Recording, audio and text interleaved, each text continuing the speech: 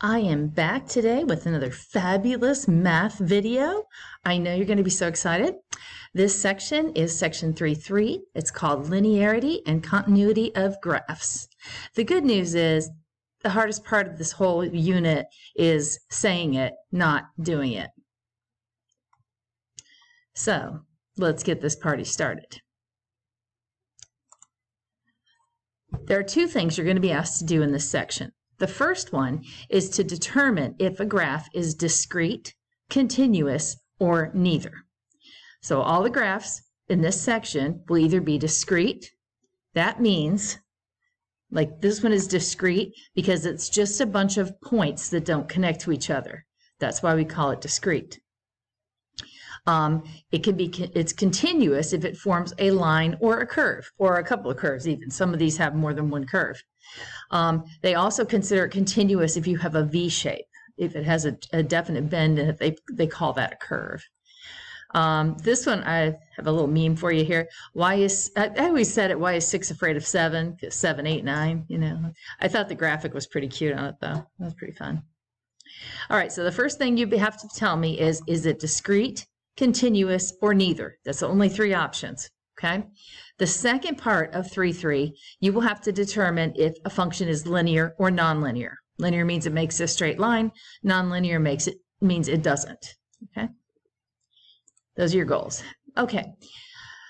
How do you count cows? With a calculator. Okay, so example 1, determine continuity, okay? Is it continuous or is it discrete, okay? The Bargain Book Barn sells young adult novels on a sliding scale. That is, the more books you buy, the cheaper they are. Let f of x model the store's prices for given quantities. Is f of x discrete or continuous? Explain your reasoning. This one, sorry about the interruption. Miss Pinto came in. Okay, I was reading this problem to you, and we get down to a point here. The PDF they gave us didn't have all this, so I had to type this in from the book. Let's see. Use the table in the context of the situation. The quantity and price correspond to order pairs. Basically, what they're saying is you can't sell half a book. You can't sell a third of a book. You can sell one book or two books, but there's no in-between books, okay? So this is going to be a discrete graph, and you can tell that just by looking at this graph, okay? Next page. Okay, so the example 2 is on page 158. Determine whether f of x and g of x are continuous, discrete, or neither. Those are your choices. A would be continuous because all of the points are connected by a line. It doesn't matter that it's curvy. It's still all connected, okay? Because f of x is graphed with a single curve, it is a continuous function. The domain and range are both all real numbers. So that means that x is all real numbers and y is all real numbers. And you know that this continues on because of the arrows. On example B, g of x, it's neither. These parts are continuous, but the whole thing has to be continuous for it to be continuous. So it does have continuous sections, and it has discrete sections, but we will have to call this neither because, I don't know, how do you say it? Do you say neither or neither? Because g of x has continuous sections, but it is not a single line or curve. It is neither discrete nor continuous. The domain and range are intervals of values. I hope this videotape isn't extremely choppy. There's a lot going on here today. It's Wednesday, you know, your No Zoom Wednesday, and I'm trying to film this lesson, but people keep coming in my room and calling me. Okay, so determine whether f of x is discrete, continuous, or neither. Well, I think you're getting the idea that when you see a lot of dots and they're not connected, it is discrete. Whip out my handy dandy pen. All right.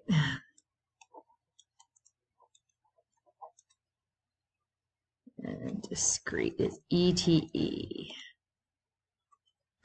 5 out of 4 people struggle with math. I think I have a t-shirt that says that. Apply discrete and continuous functions. As a private investigator, Tia charges $25 per hour for any amount of time up to 8 hours, and then a flat rate of $250 per day. Use the graph to determine if the function that models this situation is discrete, continuous, or neither. Well, they've got a whole bunch of words and a whole bunch of paragraph here, but I can tell you right now, just looking at that graph, it's neither. It has a continuous section and it has a discrete section. But because the whole graph doesn't do one or the other, it's going to be a neither. The function is not made up entirely of individual points, so it's not discrete. It cannot be drawn with a straight line or a smooth curve. So the function is neither continuous nor discrete. So here we have a little warning for you. Continuous intervals. Recall that a function can have a continuous interval, but the function itself is not continuous unless it is continuous over the entire domain. So you can have continuous pieces, but you will not say this function is continuous unless the entire thing is continuous. If you get these little dots, that makes it a neither or a neither. Or nope. Circadian rhythms are cycles of behavior that occur over 24 hours based on a day-night cycle. One aspect of a plant's circadian rhythm is the percentage of its flowers that are open or closed. If f of x is represented by the curve, then is f of x discrete, continuous, or neither? I already have the answer written here. I don't have to write it. This is continuous because all the points are connected by this curved line. So far, so easy, right? Well, the other thing we're going to ask you to do in this section is tell if something's linear or nonlinear. Now, if you're looking at a graph, if it's a straight line, it's linear. If it's a curved line, it's nonlinear. All right? But there are lots of ways to represent linear equations or nonlinear equations, and they won't all be graphs. All right. This says a lot. I'm not crazy about this. I do understand the importance of simplifying an equation if you're being asked if it's linear or nonlinear. I understand their point that a linear function can be written in the form ax plus by equals c, where a, b, and c are integers and not 0. If a is greater than or equal to 1. Yeah, I get that. But then it gets weird.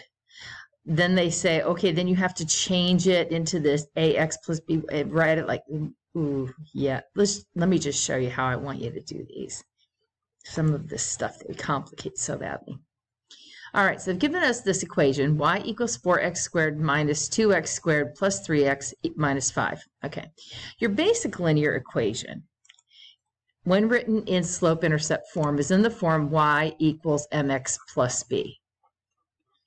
If you can get your equation into this format and y and x are both raised to the first power, you got yourself a line, okay? If you have only y or only x and they're to the first power, you've got yourself a line.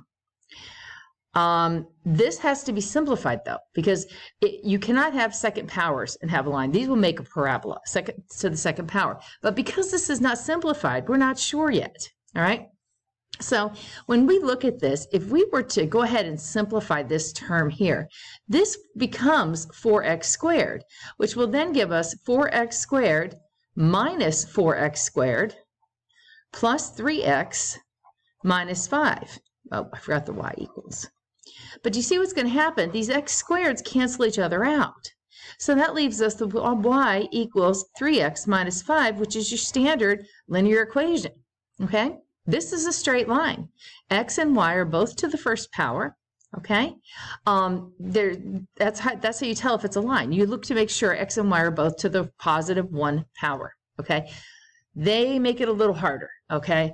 They, first of all, want you to distribute this and get that this is 4x squared, okay? And then they show that you add these two together and they become 0, all right? And they didn't write the y's over here. And then we get y equals 3x plus, minus 5. Then they say you have to write it in the form ax plus by equals c, which I'm sorry, I don't think you have to. If you can get it into this form and y and x are both to the first power, you're good to go as a line, right?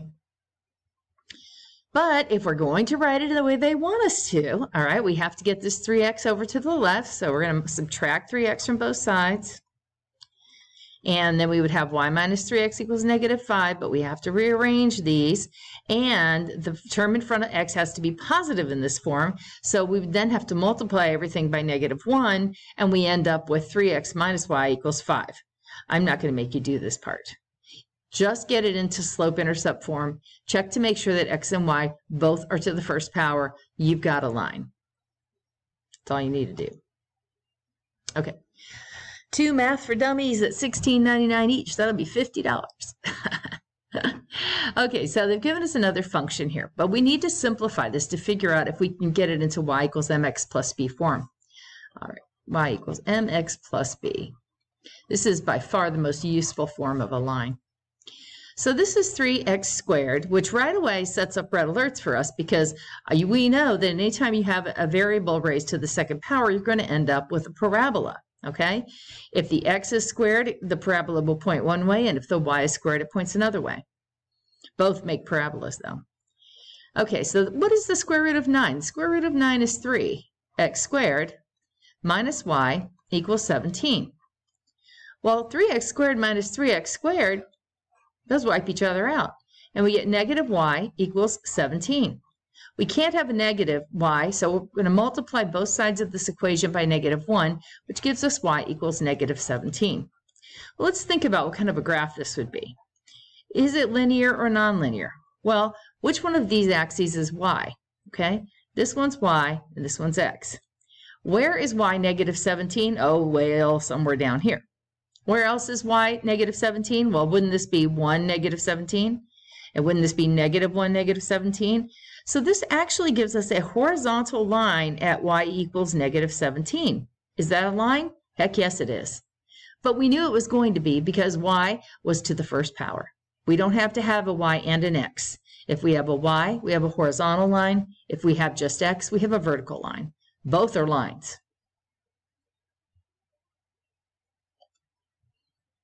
Okay, so here they've given us another function and given us a whole bunch of junk that nobody really wants to look at. Oh, no. Here, let's see, what can we do to simplify this? We could combine these like terms. So we have 3x to the third minus x to the third. That would give us 2x to the third plus 3x plus 6. Now, right now, I'm telling you, this is not a line, because there's no way to get rid of this x to the third, and you cannot have x raised to any power other than 1 and have a line. So this is not a line. But they want you to try to write it in ax plus by equals c. All right, whatever. So they want you to subtract, are they doing this in 2 steps? At 1 step. Subtract 2x to the third and 3x from both sides. Minus 2x to the third, minus 3x from both sides. And then you get, this is 6. And you cannot have a negative coefficient on the x. That's against the math rules. So you have to multiply everything by negative 1 and put the x highest power first. That's what they've done here. And I would never ask you to do this step. So basically, you come to the conclusion that it is not in the proper form, and therefore it is nonlinear. Nonlinear. Okay, so here's another one for us. The function 4x minus, we got to get rid of this exponent thing here. Oh, do I need to read this first? I'm sorry. Of all the things I learned in grade school, trying to avoid cooties was the last one I expected to use. Oh, we should have been avoiding those cooties better than we were. We wouldn't all be at home right now. 4x, okay, this 2 distributes to both of these. This will give us minus 4y squared equals 3. Right now, I can tell you this is not a line. If we put it in y equals mx plus b format, we would have to subtract 4x from both sides. That gives us negative 4y squared equals negative 4x minus 3. I could save myself the trouble because this is not going to get any better. I'm going to have y squared equals x plus 3/4. This is a parabola. You cannot have x or y be to any power other than positive 1. Not a line. Sometimes they give you a function in table form. Now, when you've got a table, what you're looking for is a continuous slope, okay? You want a constant rate of change. Constant rates of change make straight lines. You get curves when the rate of change is not constant, okay? So what you're looking for here, look from here to here, this increases by 0.5, okay? From here to here, this increases by 26, all right? From here to here, this increases by 0.5, but from here to here, this increases by, what is that, 16? I can't have to do that. I don't want to do math in my head. I'll screw it up for sure. And then there'll be videographic proof that I screwed up, and I'm not going to do it. I'm just going to take calculator. 46 minus 28, 19. See, I was wrong, see? It's a good thing I checked. This went up by 19, okay? So because this is not constant, this is not linear. These all have to be the same. This is also increasing by 0.5. This increases by 10. It's all over the place. This is not a linear graph, okay? During the first half-second interval, the ball goes from a height of 2 feet to a height of 28 feet. That is an increase of 26 feet, so it went up by 26. During the second half interval, the ball goes from 28 feet to 46 feet, which is an increase of 19 feet. Because the change in height,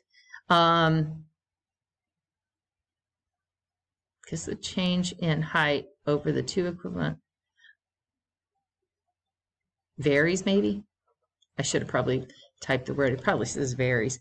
Because the change in height varies over the two equivalent intervals, the height of the soccer ball must be modeled by a curved line. Yep. It would be a straight line if this had been the same. If it had been plus 26, plus 26, plus 26, that would have given us a straight line. But it can't be jumping all over the place. That gives you a curve. All right, so here we have a couple of tables, and they want to know if they are linear or nonlinear. All right, so from here to here, this was an increase of 4. From here to here, this was an increase of 12. From here to here is an increase of 1. From here to here is an increase of 3. What we have to think about, though, is does an increase of 4 being 12, is that equivalent to an increase of 1 and an increase of 3?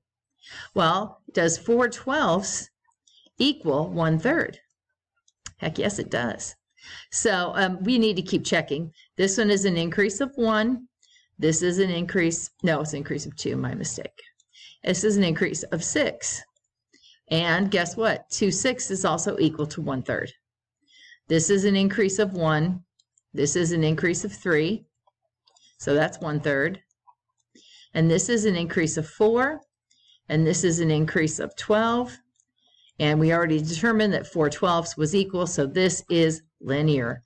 This is a constant rate of change, but you have to be careful because these can jump around over here. So you got to make sure you have equivalent rates of change when you're doing this.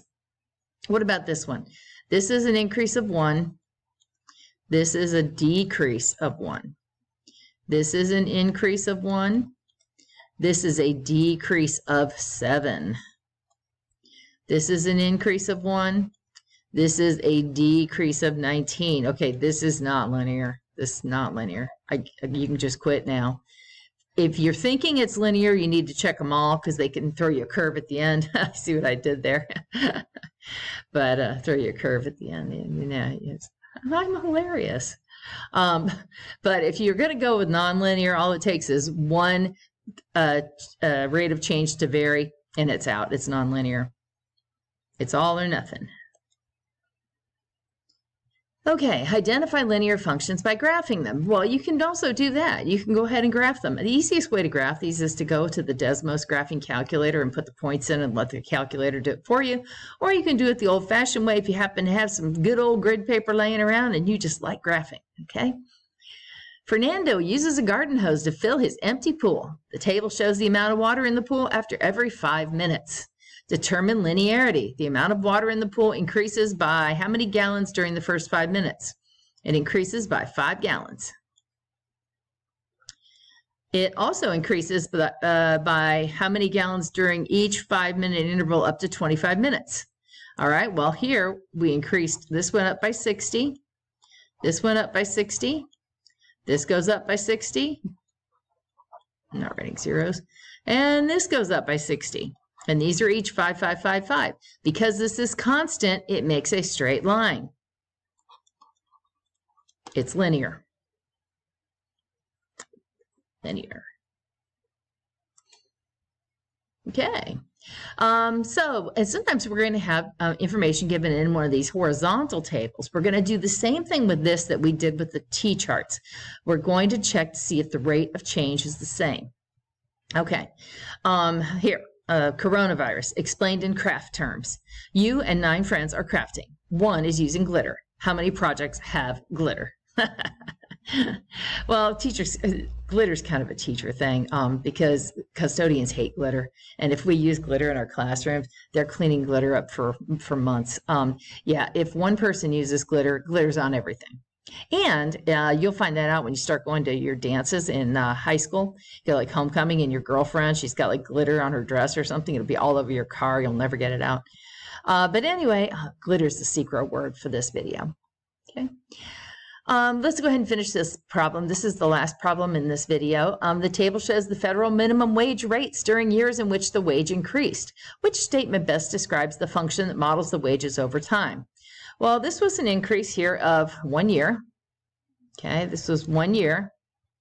And it went up by 45 cents. This was an increase of 5 years.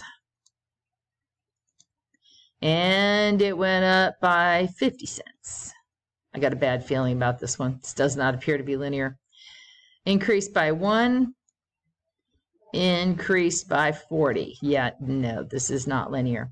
So which one of these best describes it? The function is linear because no, we already decided it's not linear. The function is nonlinear because the increase is 45 cents between 90 and 91 and 70 cents between 07 and 08. We didn't even go that far. We knew it was wrong before we got there. B is the correct answer. Okay. So that brings us to the end of this video. The next video will be for the workbook problems, okay? I hope you had a really super great time doing discrete, continuous, or neither, and linear and nonlinear. I'll be right here, same time, same bat channel, for your next exciting episode of 3-3 Workbook Problems. Don't forget to go to McGraw-Hill and put in the word glitter.